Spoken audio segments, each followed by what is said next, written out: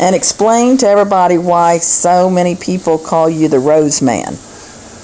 When I started in the business, my business, well, the company that I worked for in the very beginning, they used to give out roses, wooden roses, as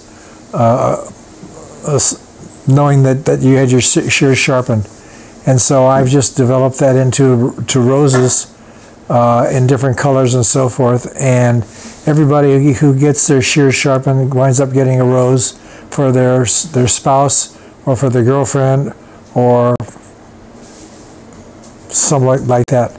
But it's just my trademark saying thank you very much, I appreciate it, and here's a rose for you.